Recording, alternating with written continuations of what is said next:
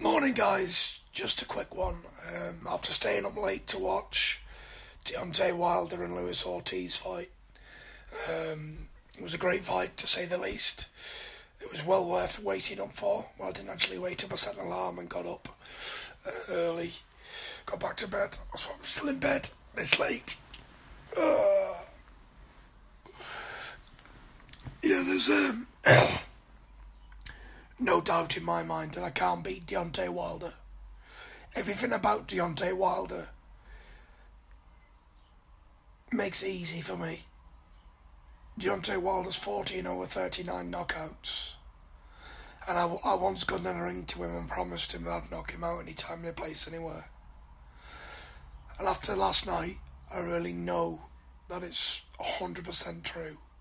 If he ever fights me, I'll knock him out for sure.